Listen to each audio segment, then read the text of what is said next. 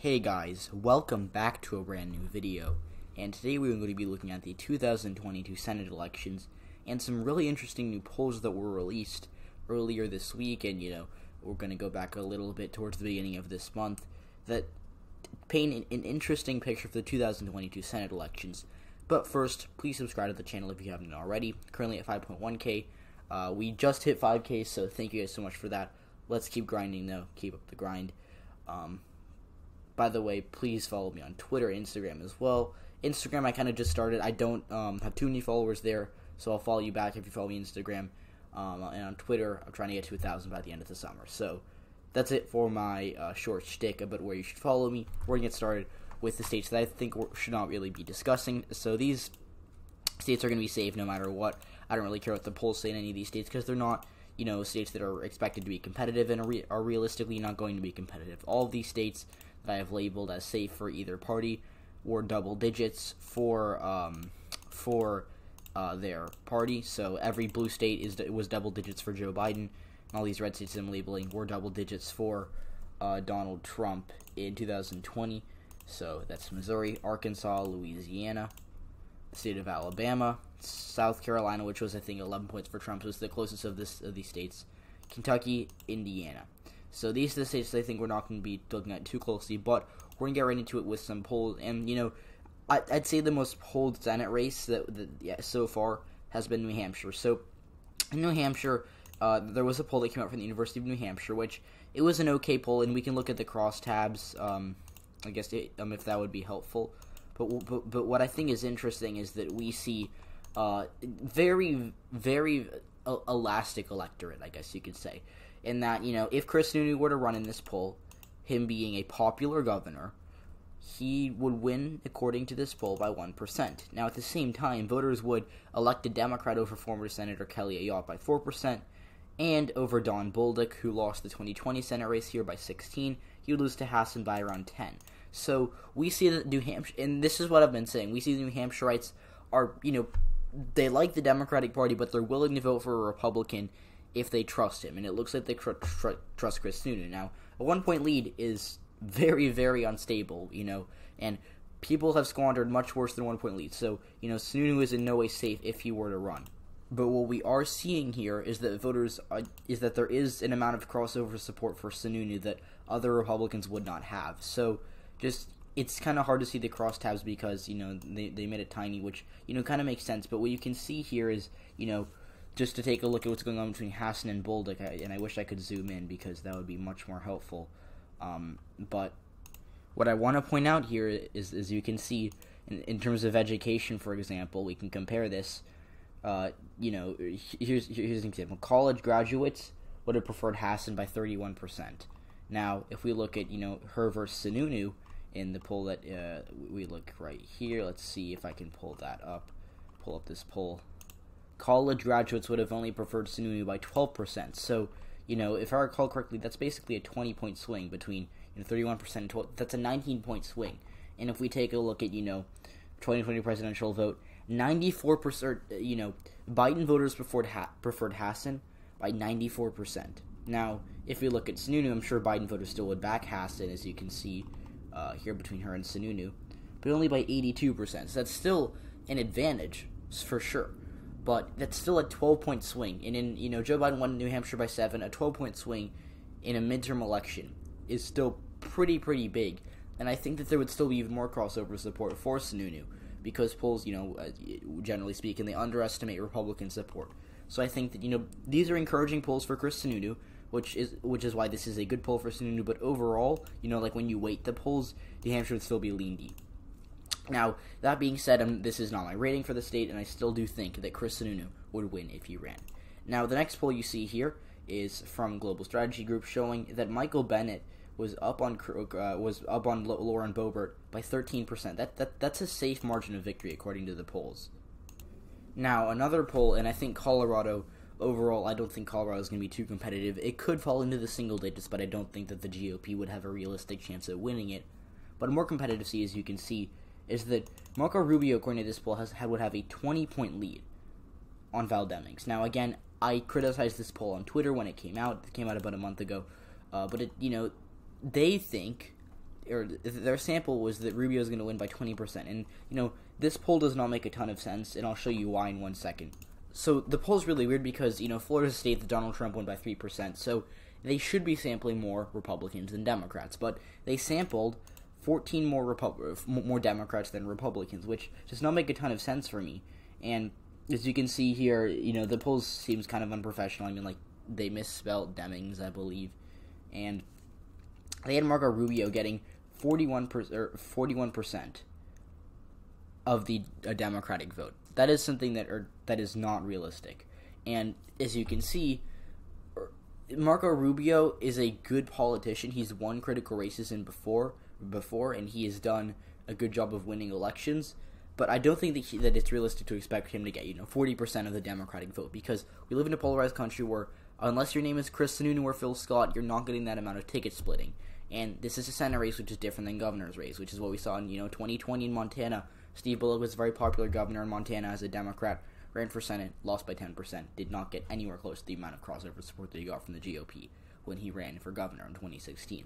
Now, another interesting thing here is that they have Demings getting 20% of the GOP vote, which is more realistic than Rubio getting 41% of the Democrat vote, but I still don't think that in a more Republican year that someone like Val Demings would get 20% of the Republican vote. 10%, I think, would be the high realistic expectation, when I think realistic would be something like 5 to 7%.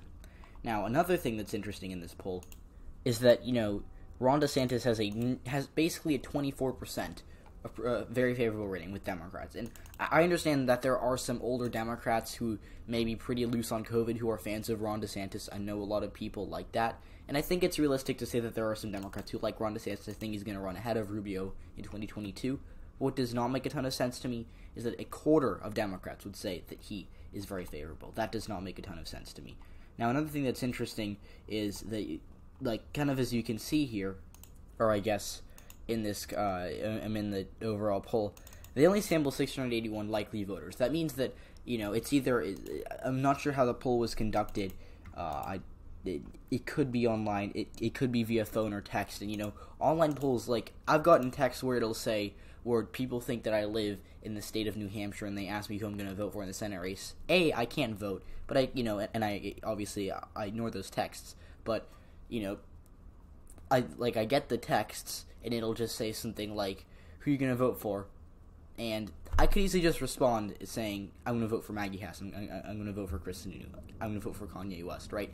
So that's something that I think, online polls I do not trust. And we saw in the 2020 election, by the way, we saw some, online SurveyMonkey polls that had Biden up 12 points in Iowa.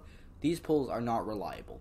And that's why I'm not a huge fan of this poll. Now, since we're going by polls here, you would say Florida is safe Republican, but I do not think that is accurate. Now, I do think Rubio is going to win. I just don't think that 21 points is a reasonable expectation. Now, for some reason, they pulled the Florida Senate race, where they had Scott versus Nelson, and that was 2018. I don't know why that happened. Now, an interesting poll here is that they did a three-way poll, or I guess a four-way poll, more importantly, three-way poll in Alaska between Al Gross, a Democrat, Kelly Tshibaka, or a more right-wing Republican, Lisa Murkowski, the moderate Republican in the Senate. They had Tshibaka winning this race by 14% over Murkowski. This is, they factored in ranked choice voting. This poll was a decent poll. They did a good job of understanding ranked choice voting. And, I trust the poll. I think it's a solid poll for where we are at right now. But it's just really interesting that Murkowski would be down 20% to our primary challenger already. Now, another poll we saw, it came out in Washington, 16-point lead for Patty Murray. No surprise there. Now, in Pennsylvania, the interesting polls we're seeing from Pennsylvania are that John Fetterman is leading both Sean Parnell and Jeff Bartos. So, he led Parnell by 8% in this poll. He led Bartos by 10%. And what I find really interesting about this is that the they pulled voter engagement. So they said, how likely are you to vote in this election? And so when you look at the voters who say they're definitely not going to vote, for example, 1% of Democrats said they were not going to vote, right? And I guess I'm trying to find the best way to represent this, but that's overall pretty even. When you see 1% of Democrats saying they're not going to vote, 1% of Republicans saying they're not going to vote, and then 9% of Democrats saying they're 50-50, and 12% of Republicans saying they're 50-50. We see pretty similar voter engagement. Democrats might be a little more engaged in this poll, but not by much. And, you can interpret that many ways, but what we're seeing here is that this midterm, I don't think, is going to be a huge wave for either party. It's more likely that it's a red wave than a blue wave, but it's still not realistic that we see the GOP gaining, 40 House seats and picking up 6 Senate seats. Like, that's not realistic. So, according to these polls, Pennsylvania would be likely Democrat, and, John Fetterman performed pretty well in these polls, to his credit. But I just find it really interesting that they had him with such a big lead. Now, Arizona, Ohio Predictive Insights came out with a lot of polls. And first of all, Ohio Predictive Insights was like one of the only polls that had McSally winning this race. They had her up in multiple polls in 2020. I did not like it. This poll's okay, though, because they did sample registered voters instead of likely voters, so to some extent they did a good job.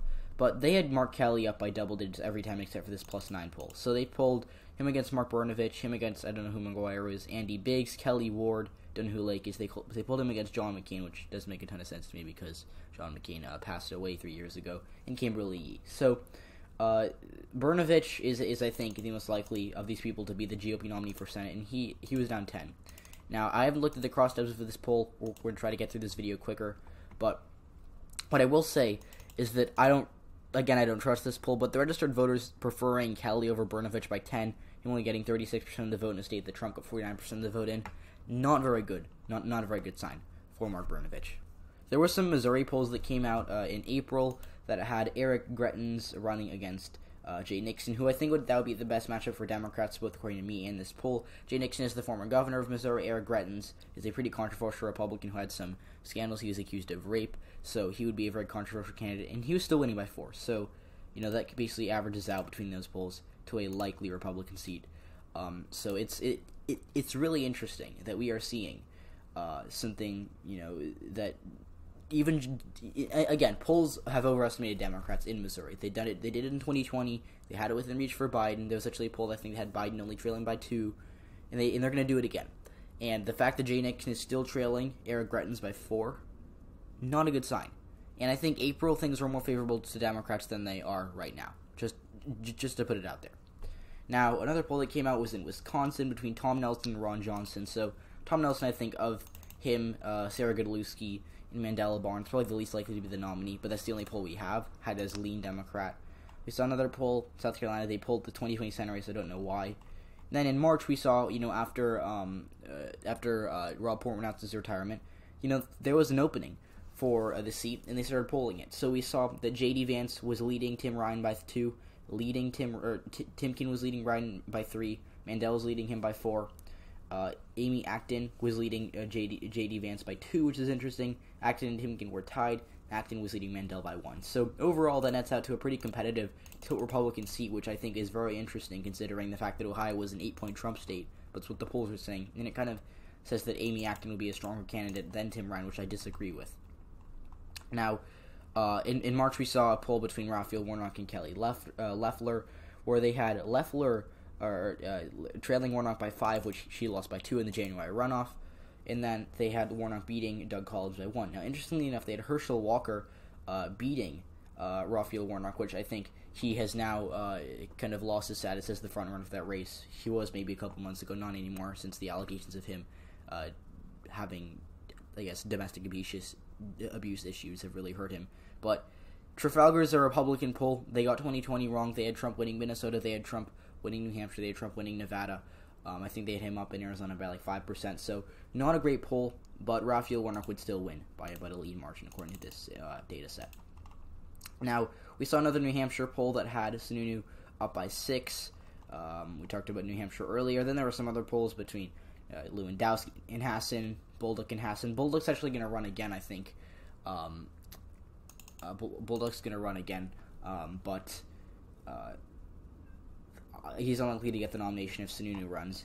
And then we saw Hassan beating a goat and trailing to Sununu. So again, we continue to see this thing of crossover support. Then there was a Leahy versus Scott poll, which would have Vermont in play, but Scott's not going to run. So the 3 competitive states we don't have polls on, label Iowa as safe Republican because it's likely to be safe Republican, are North Carolina and Nevada. So these states, I think, are both lean for their parties. I think Nevada's lean Democrat, North Carolina's lean Republican. I'll talk about them in later videos, but this is what the Senate would look like if the polls were accurate. And, again, we're pretty far out. Polls are not always accurate. In 2020, they were not that great. But this is essentially what it would look like. So 51 seats for the Democrats, 47 for the GOP, New Hampshire, or Nevada, and North Carolina, which I think would be, that would end up being 52-48 in favor of the Democrats. Some interesting results here. So that's it for this video, guys. If you enjoyed, please leave a like, subscribe to the channel if you haven't already, and I'll see you all in the next video.